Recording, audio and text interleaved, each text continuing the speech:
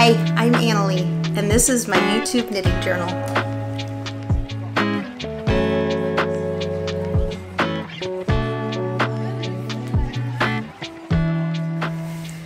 My name is Annalee, and I live in Seattle, Washington. I have 3 large dogs, 2 teenage children, and 1 handsome Latino husband. It has been a while since I have recorded a video, over a month. For whatever reason, I just hadn't been feeling up to recording a video for the past several weeks. Part of that is that there are other stressful things going on in life that kind of occupy my time and distract me a bit. Part of it is just that, honestly, I was feeling in a little bit of a slump. But today, the sun is out, we have gorgeous warm weather, and I am feeling cheerful and energized and motivated, and I am excited to talk about all of the projects that I have been knitting away on for the past several weeks and document this hobby, this passion of mine. So I do have quite a bit to talk about, so I think I'll just get right into it. I have a whole stack of finished objects to show off. Ooh, okay. First up, this is actually a pair of finished objects. I made a hat for my husband and a coordinating hat for myself. And as you can see, they have these somewhat cheesy, I suppose, otter in love patches on them. My husband and I think we're kind of one of those gushy in love couples. We've been together for about 9 years, but we still like to say that we're like otters because we hold hands to make sure we don't drift apart. He bought these patches around Valentine's and gave them to me, and I told him I would make us some hats so that we can go out in our coordinating otter hats. Now, the weather has gotten quite warm, as I said, so we probably won't be able to wear these out and about until the weather cools off again. But once it does, I know we're going to get some good use out of these. So let me see. Oh, I better. My hair these days is really curly and big and poofy, and I'm still kind of learning what to do with that because up until recently my hair has always been straight, frizzy, but mostly straight, and over the last few years it started to grow in more and more curly, so still figuring out how to be a curly hair girl. Anyway, okay, so here's what the hat looks like on. I've noticed people wearing hats like this with the, kind of poof at the top. It seems everywhere I look, so I guess they're kind of popular at the moment, and I think it's quite cute. I did not use a pattern for these. It's a simple hat, so this is the kind of thing that I'm able to make without a pattern these days. I've made several hats in this style so far this year. The other ones that I've made, though, had a brim that actually folded up. So it was like a doubled over brim that then folded up so that it would be triple layer of fabric over the ears.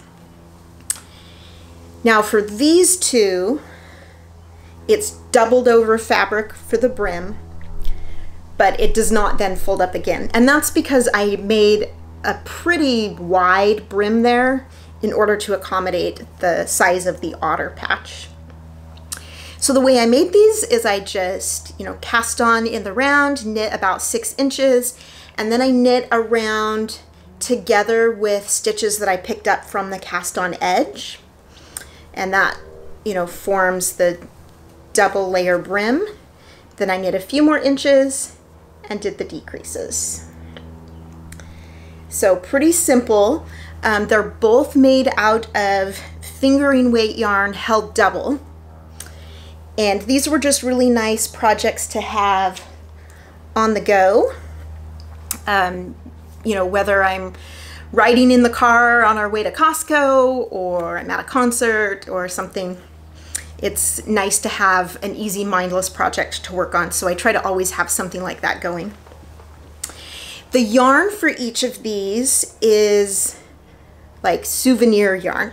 So like a lot of knitters, I expect, when I go out of town, either to visit friends or family, or for some other reason, I really enjoy going to a local yarn shop and buying a skein or two of yarn that then is a souvenir of the trip and reminds me of the trip.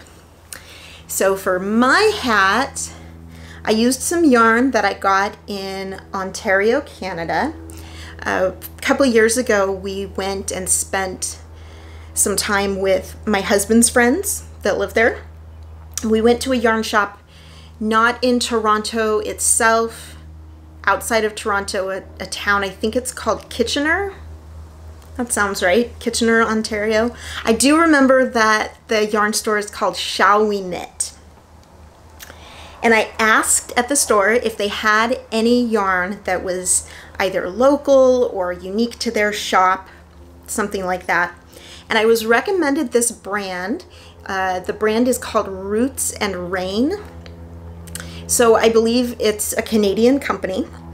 And the yarn that I got, it's a fingering weight single, but then I held it double for this hat. So it's nice yarn. I really like the color. It's not super soft and silky and drapey. I think that's okay. I don't mind that. But for some people that might have more sensitive skin, they might not like it because it's, I wouldn't say rough, but maybe stiff is the right way to describe it. At least compared to some other, you know, superwash yarns.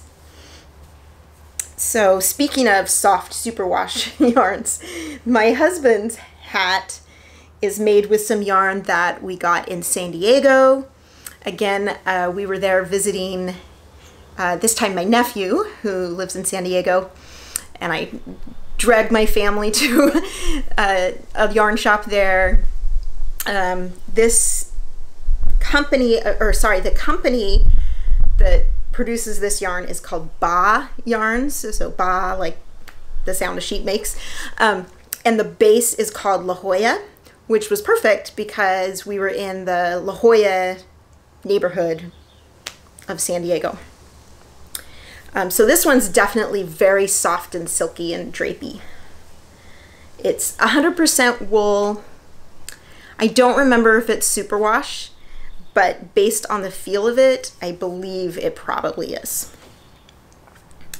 So these are going to be fun little cheesy matching hats for my husband and I once the weather gets cool.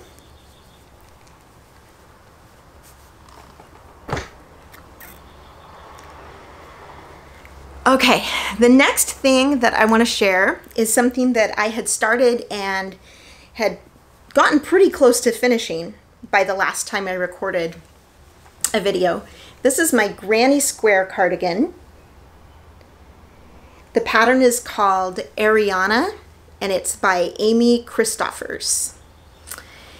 So I started this pattern because we went on a vacation to Jamaica earlier this year, and I wanted a nice travel project, and granny squares are a perfect travel project. So I got some yarns in these Caribbean inspired colors, kind of to go with the theme, because we were going on a Caribbean vacation.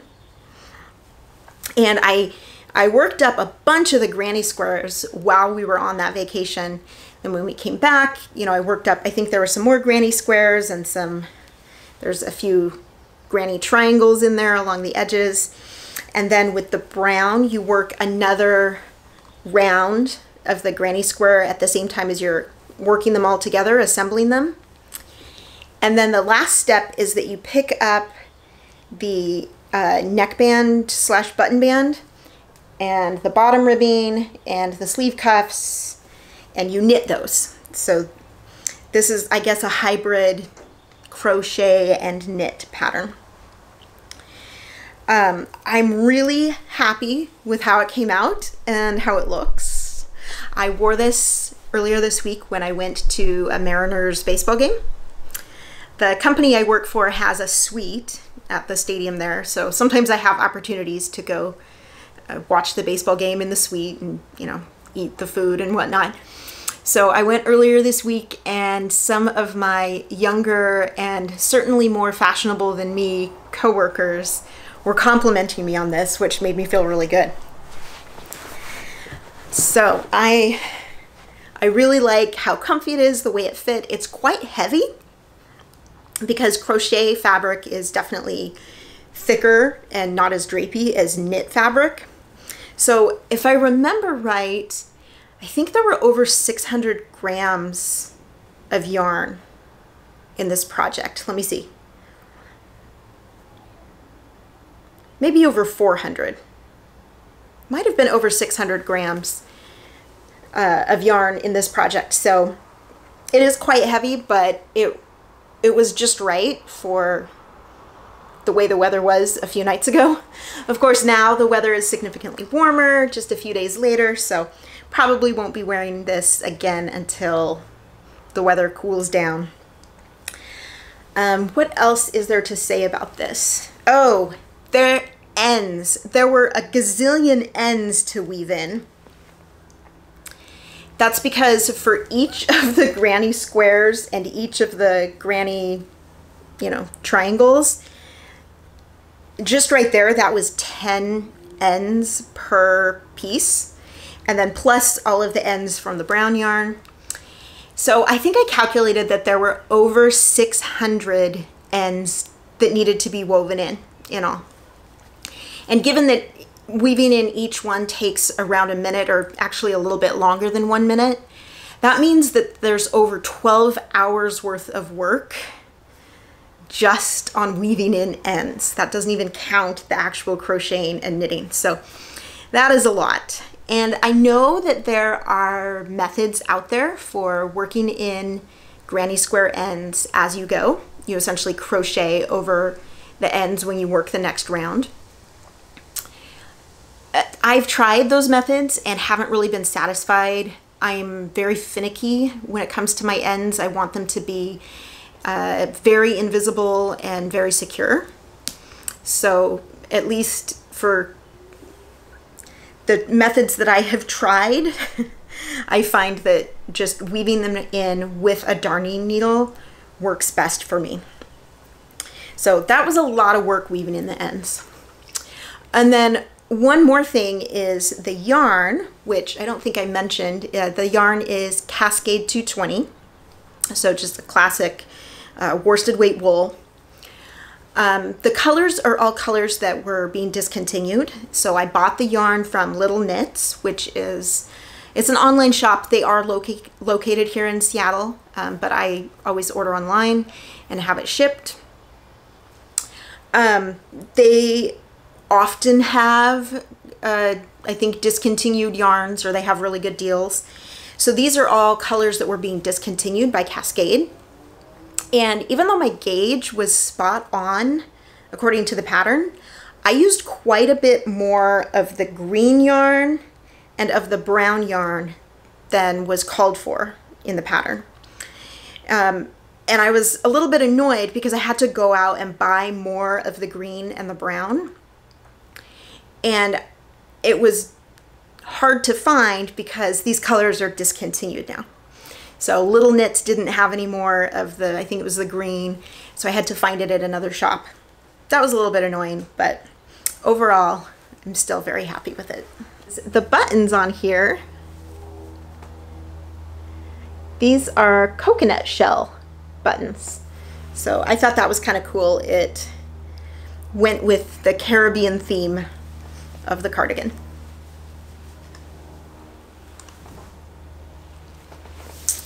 Alrighty, so one thing that I've been doing on my knitting journal is I've been working my way through a pretty long list of sweaters that I want to make. So I have a queue of sweaters. where I have the patterns picked out. I even have the yarn already, and I just need to kind of get through them all.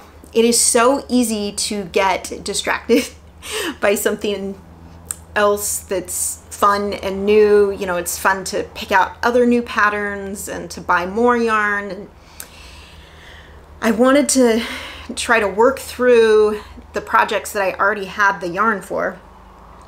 So I committed to going through all the sweaters on this list. And I have been using kind of a random number generator. It's a simple Python program I wrote to choose the order in which I'm making these sweaters. So at the end of the last episode or video that I recorded, I ran that program and I had it choose my next project, which is a sweater called Koivua by Caitlin Hunter. So I was excited to make that sweater, partly because I had some beautiful yarn picked out for it. Last summer, I went up to Bellingham, which is a few hours north of me, and I went to the brick and mortar Spincycle shop. And I bought some Spincycle Dream State with this pattern in mind, and that is called for in the pattern to use as the contrast color. And then for the main color, I bought some really beautiful dusty pink worsted weight yarn, because worsted weight is what is called for in the pattern, from Hudson West, and the line of yarn is called Forge. So the colors looked lovely together, and they were both the weight called for in the pattern. And I was excited to get started on this project. Well, I started knitting it in those two yarns, and I really just wasn't happy with the way the two yarns looked together in color work. Now, Spincycle, everybody, you know, kind of loves Spincycle, or at least they're a very popular brand of yarn. And I know that yarn weights are not something that are super well defined, but Spincycle Dream State is listed by the company as a worsted weight yarn. And I think there's a pretty common consensus out there that it is definitely thinner than a worsted weight yarn. Now, the Hudson West Forge, on the other hand, definitely was what I consider to be a worsted weight yarn, even on sort of the heavier side of worsted. So as I was working the two yarns together in color work, I just was not happy with the way that it looked. The yarns just were too different in their weight or thickness. So I did try again with a smaller needle. I thought knitting a little bit tighter might help, but I was still just really unhappy with it. So in the end, I decided to switch out that main color yarn, that dusty pink color, for a different yarn. And I didn't have anything on hand that would work, so I did have to order some. And I ended up placing an order from Knit Picks, and I will show it off in a minute. But I had to wait, you know, I think it was at least a week or two for the yarn to arrive. One thing about Knit Picks, they've got very affordable yarns, and I love when I can get free shipping, but the shipping does take a while. It's not the fastest shipping, and I didn't want to pay extra to have it shipped faster. So I had to wait a couple weeks before starting that Koivua project. In the meantime, I had, I think it was 3 skeins of this beautiful dusty pink colored yarn in a worsted weight, and I thought, let's see what else I can make with this yarn. So I looked through some of my favorite patterns on Ravelry, and I chose one that I thought would work really well in the yarn. It is called the Tulip Guernsey by Midori Hirose. I think I'm saying that right, Midori Hirose. She is a very popular designer, or at least she has a couple of very popular designs. Probably if you've been knitting for any amount of time, you've seen or heard of the ranunculus sweater. That particular sweater has never appealed to my taste, but this one, the Tulip Guernsey, definitely did, and it's the same designer.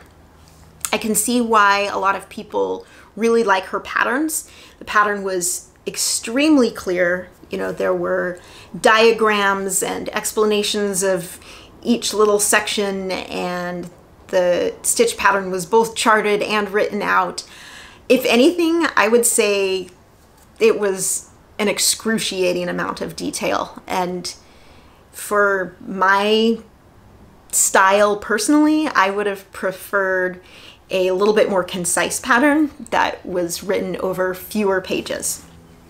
But it was, you can tell, very, very well thought out and just a beautiful design. So I started and finished that sweater in just a couple weeks. Okay, so again, this is the Tulip Guernsey, and as you can see, it has this fun cabled pattern on the yoke. So I think that this is meant to resemble tulips, which I definitely think it does. Now, I only had 3 skeins of this yarn because I had originally planned to use it in a different pattern where I would have supplemented it with a different yarn. So I ended up making mine kind of 3/4 length sleeves, and the length is definitely a little bit more cropped than I would normally wear. But I found that this is perfect to wear over a collared shirt. So I wore it to the office last time I went and actually worked at my office downtown, and it was perfect. I really, really do like the yarn, and I think it works well in this pattern, and it's quite a versatile pattern. But I have to say, the whole time I was knitting it, I couldn't stop looking at the sample pattern, or excuse me, the sample sweater that's kind of like on the cover of the pattern. I thought it was so cute. The sample was knit in a bright kind of poppy red, kind of orangish red color. And it was a little bit oversized. It had long sleeves, it was longer, the neckline went up a little bit higher, and it was so cute. I just couldn't stop looking at it, obsessing over it.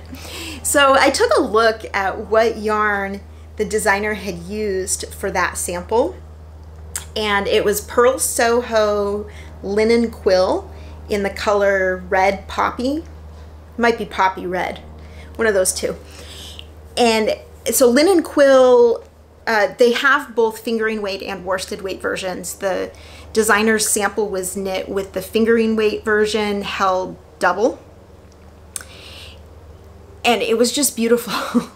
That color, I don't know, it just sings to me. Now, I happened to notice while I was on the Purl Soho website browsing that yarn that they have another yarn with many of the same colorways called Twist Worsted, which was on clearance.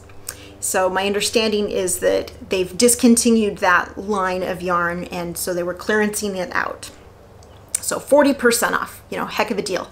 And they had that same red poppy colorway in the Twist Worsted color.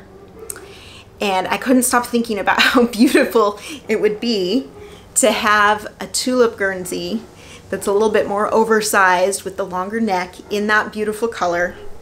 And here was this gorgeous worsted weight yarn at 40% off. And even though I am trying to work my way through the list of sweaters that I already have yarn for, I think in a momentary lapse of self-control, I bought some more yarn. And then I cast on and finished a second Tulip Guernsey.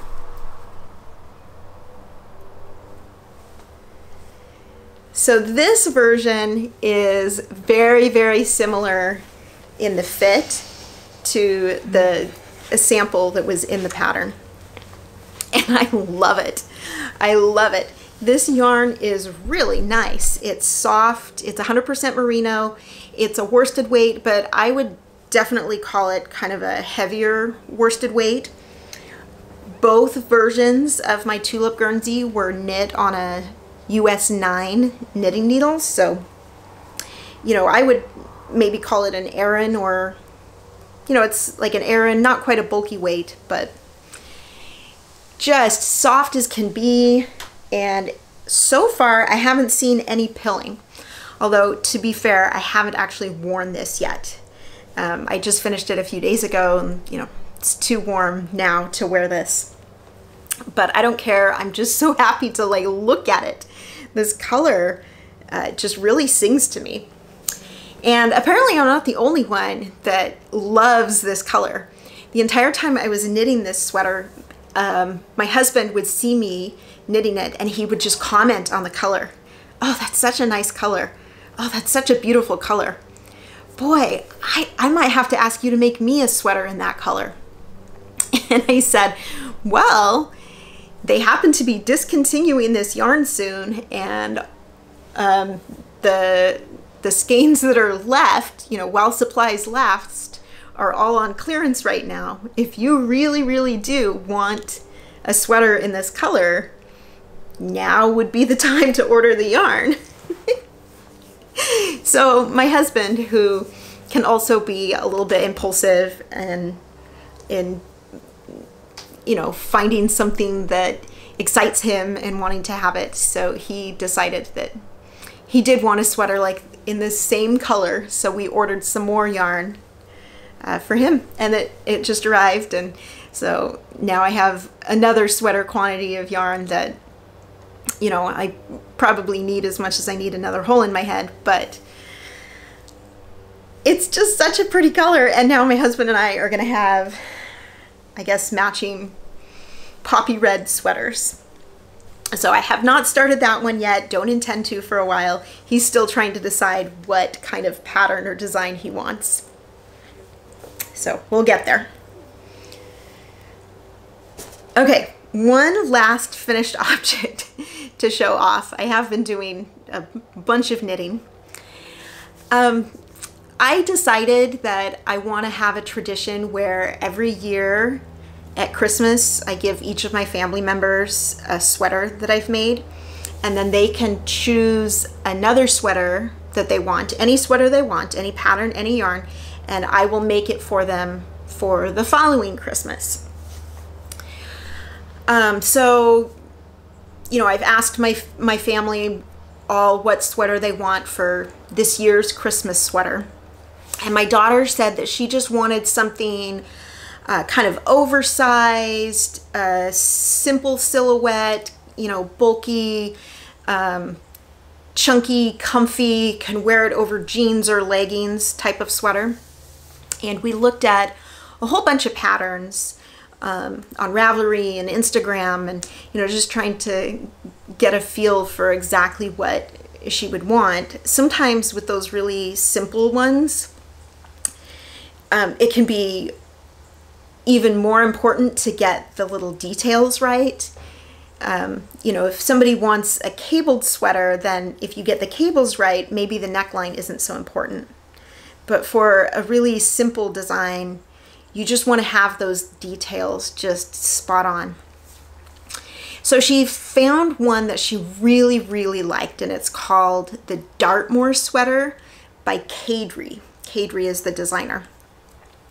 And it's a pretty basic drop shoulder sweater, but because she just really liked everything about that one, I went ahead and bought the pattern, and I in fact even bought the yarn for it. I had her pick out what yarn she wanted. She wanted just kind of a basic brown yarn. Well, I wanted, I guess, kind of some more instant gratification. After finishing two, you know, pretty quick worsted weight sweaters, I wanted even more instant gratification instead of working on a more complicated and detailed colorwork pattern. So I decided to go ahead and make my daughter's Christmas sweater for the year. I know that sounds kind of funny. Just as the weather is starting to get warm in May, I made my daughter's Christmas sweater, but here we go. So this is the Dartmoor sweater by Cadre. So it's definitely going to be oversized on my fairly thin 15-year-old daughter, but it's exactly what she wanted.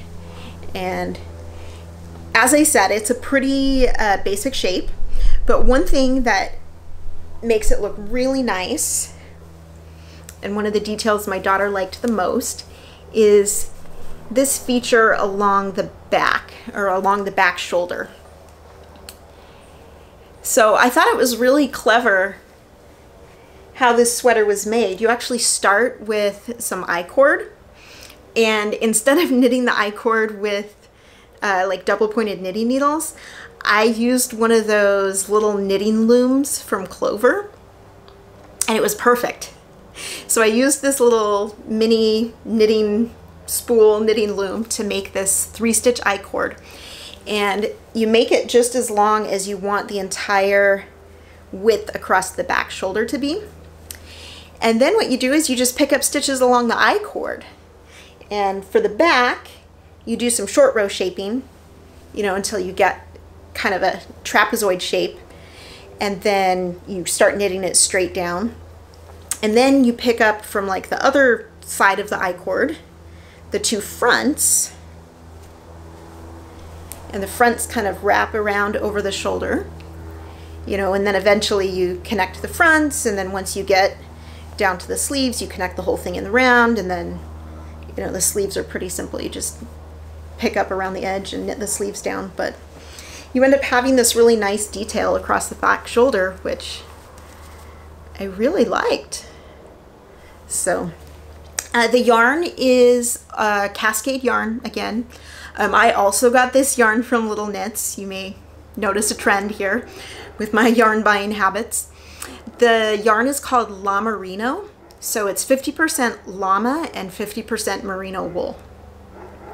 And it's like a bulky weight yarn, and I really like it. It smells nice and sheepy, I suppose, but not overwhelmingly so. I guess maybe it's not just sheepy. Maybe this is what llamas smell like too. But it's very soft, and I think is going to be a very, very warm and cozy Christmas sweater for my daughter.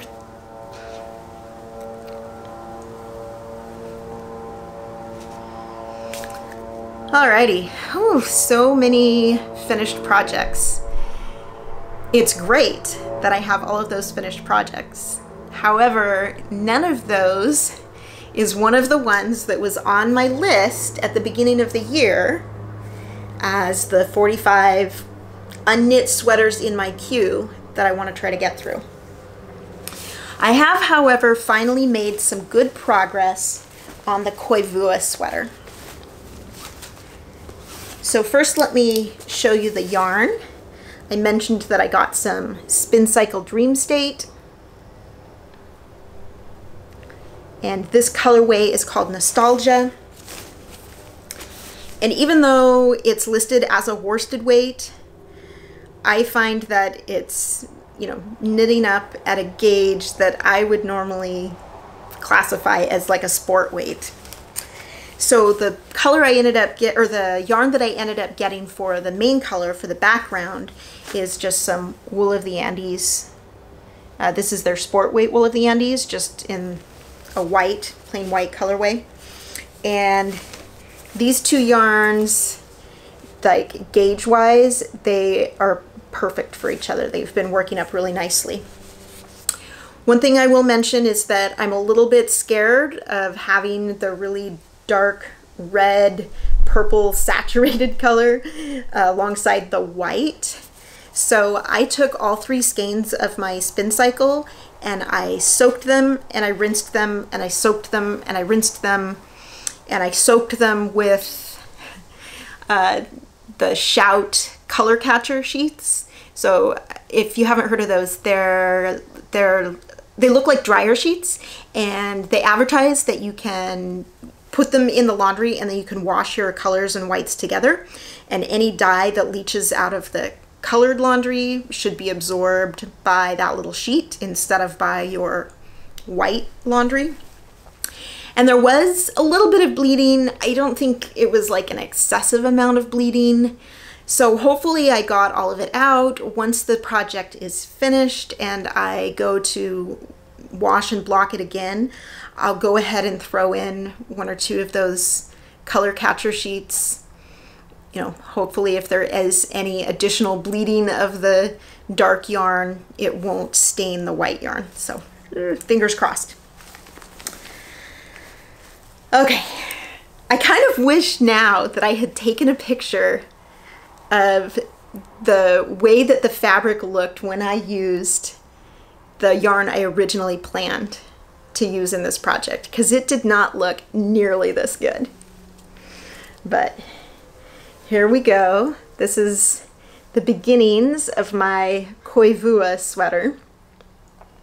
And I am so happy with how it looks.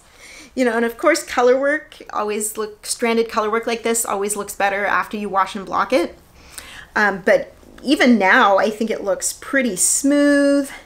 I love the gradual, subtle color change of the yarn.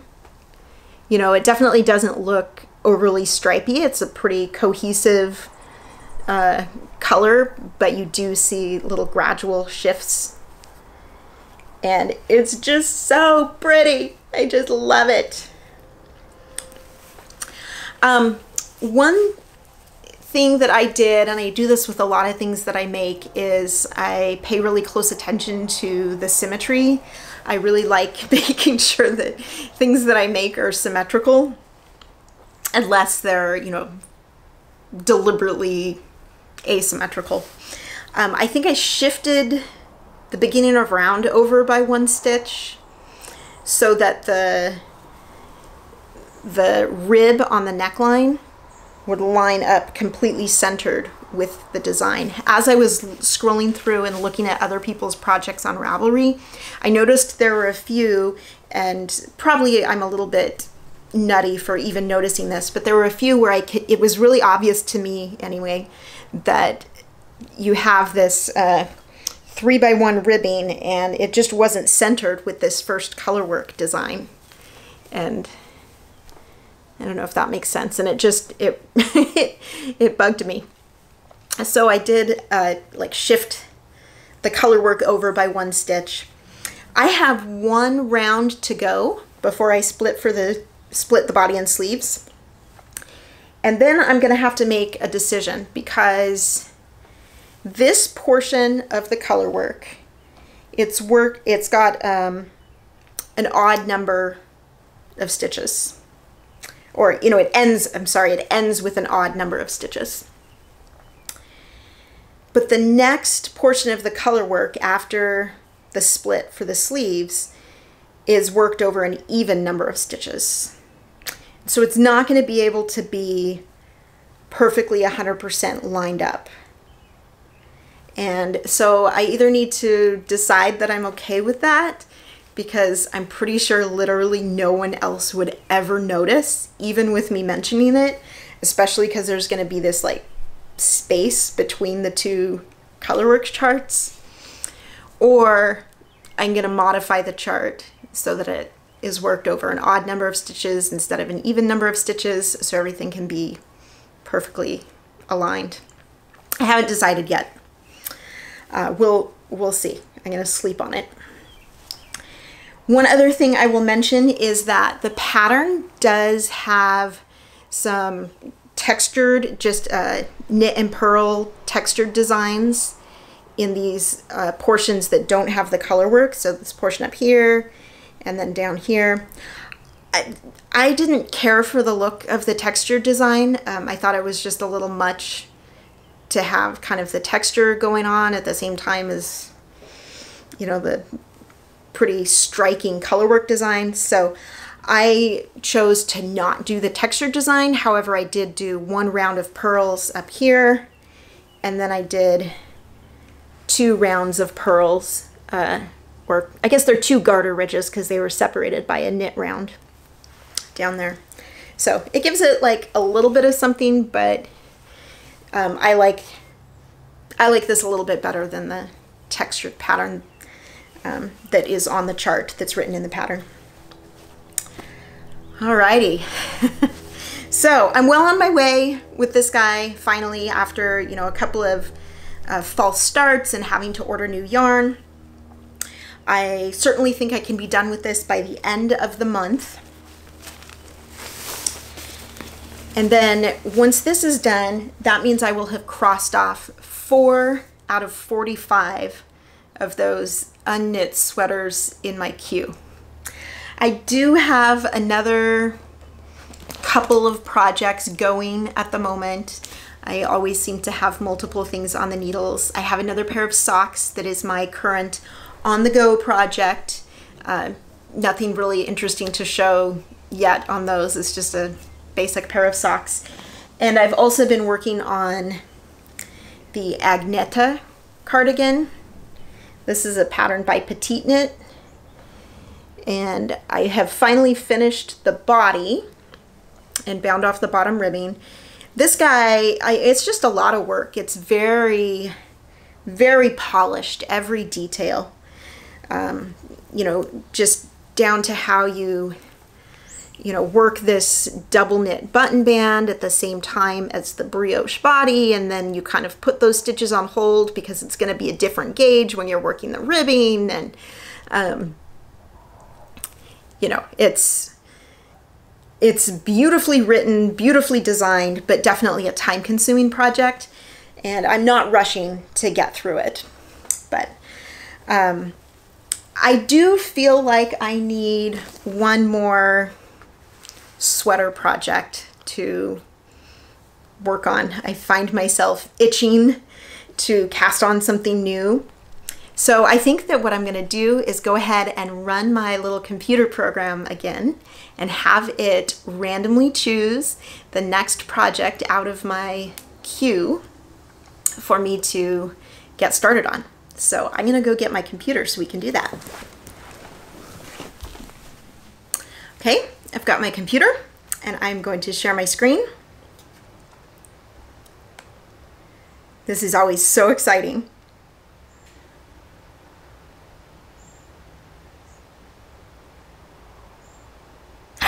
Okay, my next project is going to be the Camaro sweater designed by Tanis Lavalley, and I am going to be using Knit Picks City Tweed. This is going to be fun. This is a pattern that I have owned for at least a couple of years, and I've even owned the yarn for it for a couple of years now, and it just keeps getting, I guess, pushed further and further onto the back burner as I find new and other exciting projects to work on. So working on this one is really going to accomplish that goal of getting through that queue of 45 unknit sweaters that I started the year with. I'm probably going to cast that on tonight, I think. My husband and I have a TV show that we want to watch, so it'll be a perfect project for me to get started on while we watch that together. And I will be back pretty soon to hopefully show you some more good progress on my Koivua sweater, as well as the start of my Camaro sweater. Thank you so much for being here with me.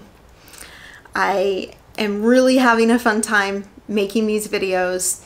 I'm doing it for myself, but it's fun to know that there are other people out there that enjoy it as well. Until next time, bye.